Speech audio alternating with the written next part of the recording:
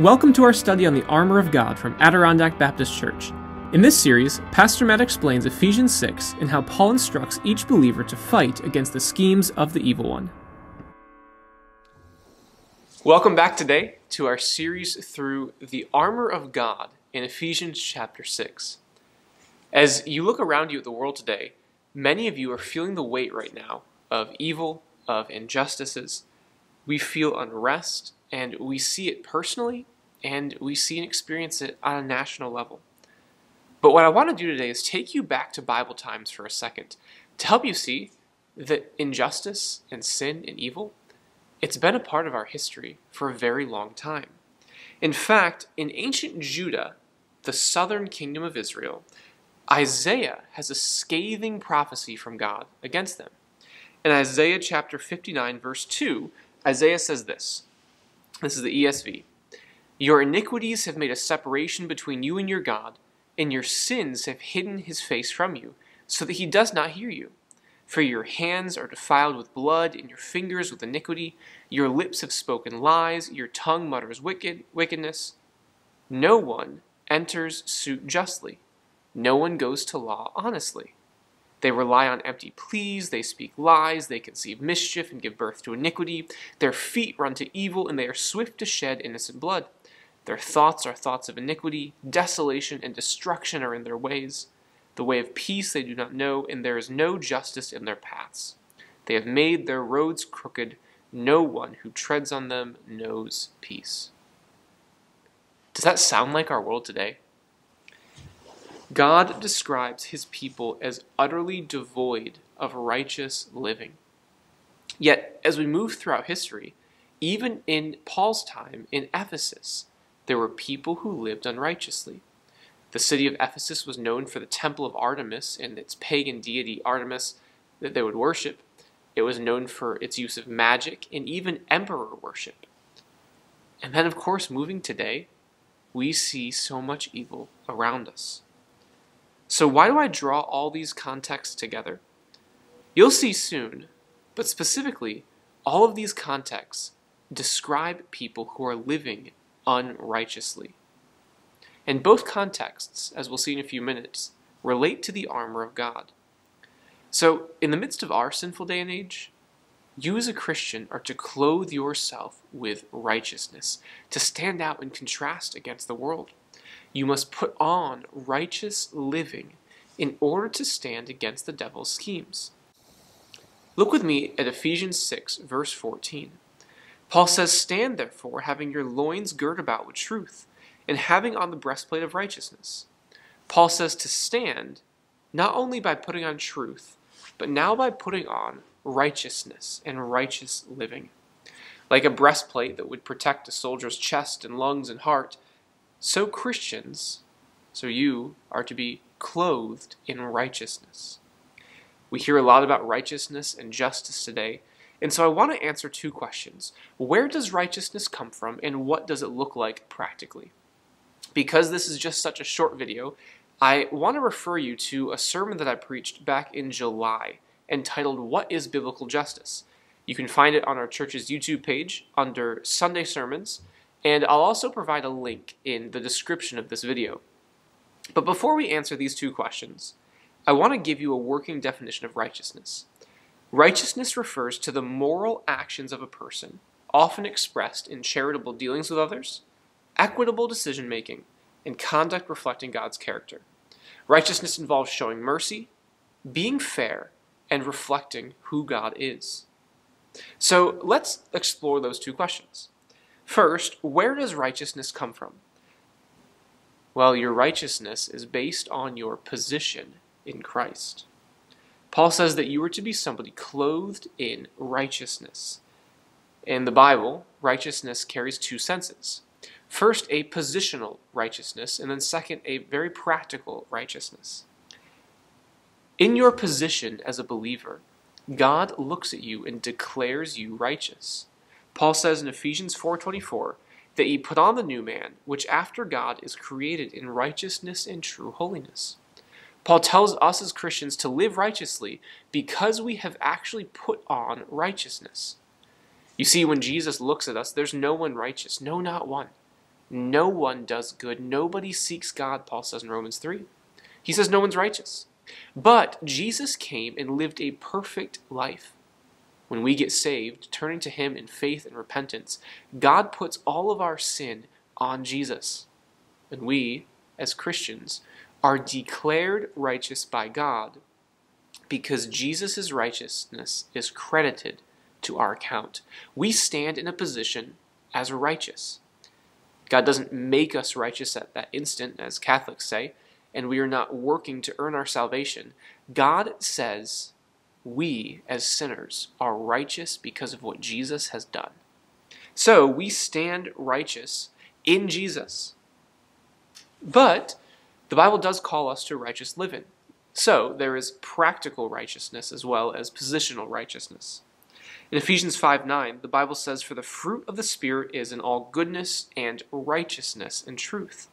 We as Christians are not only righteous in our position, but we should be righteous in our lifestyle. So why should we be righteous? Where should this come from? Well, you as a believer have a God who is righteous. You as a believer have a God who delights in righteousness. And you as a believer have a Savior who has lived a righteous life so that we could have that righteousness in position. You have a righteous judge who declares us righteous. And you as a believer have a home in heaven where one day people will practice righteousness. Thus, we as Christians must live righteously in this age today. I used those two illustrations at the beginning of our time together of Isaiah's day and in Ephesus because they both relate to this concept of righteousness. In Isaiah's day, all Israel acted wickedly. But in Isaiah 59:17, Isaiah says that Jesus the Messiah will put on righteousness. And this is where Paul draws his idea of the armor of God. In Isaiah 59:17, it says this about the Messiah: "For he will put on righteousness as a breastplate, and a helmet of salvation upon his head. And he put on the garments of vengeance for clothing, and was clad with zeal as a cloak." And in the midst of a perverse world, Jesus himself puts on that breastplate of righteousness. And that's where Paul gets this idea from. Jesus, being the righteous judge, will condemn sinners and justify those who are humble and broken over their sin. Because our King is righteous, you too must be righteous. And in Paul's day, as I said, people lived after all sorts of gods and all sorts of beliefs, and they were not living righteously. So, because of your position as a believer with a righteous king and a righteous judge and a righteous life, that's why you must be righteous.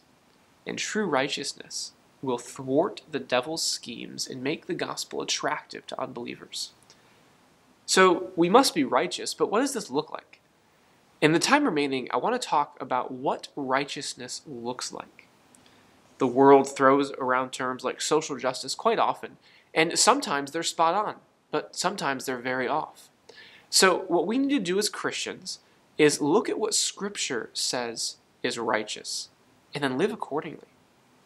So I want to give you a couple practical ways that we as believers must live righteously. And the first is we must care for the needy. In Matthew 25:37-40, it says this: "Then the righteous will answer Jesus, saying, Lord, when saw we thee hungry and fed thee, or thirsty and gave thee drink? When did we see you a stranger and took you in, or naked and clothed thee? Or when did we see you sick or in prison and came unto you?" And the king shall answer and say unto them, Verily I say unto you, inasmuch as ye have done it unto one of the least of these, my brethren, ye have done it unto me. There's many passages I could turn to about providing for the needy, but Jesus says that somebody who is righteous will take care of those less fortunate than others. A simple tenet of Christianity through the ages has been caring for those less fortunate than them and less privileged, if I could use that word. So how do you do it caring for those who are needy? In your personal lives, their needs in your family, people in your church, or in your community that you could bring food to, or call for encouragement, or spend time with, or buy them something, or do a project for them. On a larger scale, do you give some of your free time to volunteer at homeless shelters, food kitchens, or support financially various organizations that help the poor? We as Christians do righteousness as we help the needy. Second, righteousness looks like making fair and honest decisions. The Bible talks a lot about having just balances, having just scales. And Scripture has a number of examples, like Isaiah 5:22 through 23, which condemns kings who let the wicked go free and pervert justice. Justice is carried out as we make fair and honest decisions based on God's word. You all sit probably in some place of authority, whether your homes or your jobs or your ministries or in social settings. Do you show favoritism in the decisions that you make? Or are you fair, not basing your judgments on whether or not you like somebody else better, but on whether or not the decision you make is according to Scripture? We as believers must make fair and equitable decisions. So, we live righteously by giving to the needy, making fair and honest decisions. And third, not using our authority for abuse or for our own gain. Paul in Ephesians and Colossians says that masters are to treat their servants well. Now, obviously, slavery is not an institution today, and especially in America, it was completely wrong. But in other situations in life, there's authority structures. Authority is not evil. In fact, God is our authority. Jesus is our Lord. And in the new heaven and new earth, there will be people that have more than other people. Inequity is not wrong, but abuse of inequity is sin. In your positions of authority, how do you treat others beneath you? The Bible does say that we are to lead like Jesus leads, whether that's our family, our jobs, our schools, our ministries. In any position of authority, you must lead with equity because you ultimately serve the Lord Jesus. Fourth, righteousness looks like ending oppression and speaking out against evils. Here's what Ezekiel 45 verse 9 says. Thus saith the Lord God, let it suffice you, O princes of Israel, remove violence and spoil, execute judgment and justice, take away your exactions from your people, saith the Lord. The Bible clearly calls Christians to call out evil, to end oppressive systems, and call out oppression when you see it in individuals.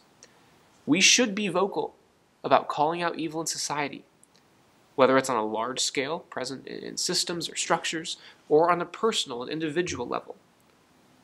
So, what does this look like?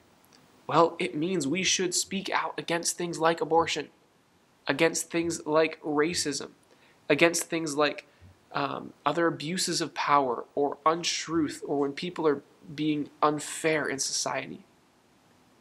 It may look like on a small scale talking to your friends and family and your loved ones about sin in their life or about sin that they're dealing with. It might look like sharing a blog post online. On a large scale, it may look like joining a protest, something like a March for Life, or an organization that seeks to promote the end of abortion. We must work to end large-scale oppression and abuses on a smaller level. Fifth, righteousness looks like worship. In Matthew chapter 6, Jesus describes acts like giving, like prayer, like fasting, as righteousness. Did you know that sincere acts of worship from your heart are described as righteous? So when you come to a worship service and are singing and giving and praying, that's righteousness. When you are at home and spend time with God in prayer and devotions, or when you give to the needy, that's righteousness. Now again, it must be done out of a true and sincere heart, not to be seen of by men, but Jesus says that is righteousness. And then finally, general Christian living is described as righteousness. In 2 Timothy 2:22, Paul tells Timothy to pursue righteousness. You and I as Christians are to pursue righteous living, and it should be something that we grasp at and strive after. So, you as a believer are to live righteously in order to fight against the schemes of the devil. In saying all this, you have to remember that our righteous living is not an attempt to usher in the kingdom of God. We know that Christ will return one day and make all things right. But because you and I are united to Jesus, and we are declared righteous, and we're citizens of a kingdom in which righteousness will reign, we are to live righteously in the time that God has allowed us on this earth. Now, many people might push back and say, well, that's a social gospel. Well, if we let it become a social gospel, it will be. But here's how Christ pictures righteous living. As we live righteously and as we are sharing the gospel, people should look at our lives and say, that's what Jesus is like. And as they see what Jesus is like, we are telling them what Jesus is like. And one of two things can occur. Either they are drawn to Jesus and say, yes, I want that same king that they have. Or they persecute us for righteousness' sake. We are to be lights in the world by living righteously, all the while fervently proclaiming the gospel. And what happens? Well, we resist the schemes of the devil. You must put on righteous living in order to stand against the schemes of the devil. I do want to thank you for joining me today as we've looked at this theme and topic of righteous living. As I said before, this is a shorter video and hopefully geared a little bit more practically, but if you want a more in-depth study of the topic of biblical justice and biblical righteousness, check out the sermon link that I provided below. Until next time, I hope you have a good week. Thank you for joining us today. For more information about our church and what it means to be saved, please check out our website at adirondackbaptist.com or visit our Facebook page. We'd love to hear from you.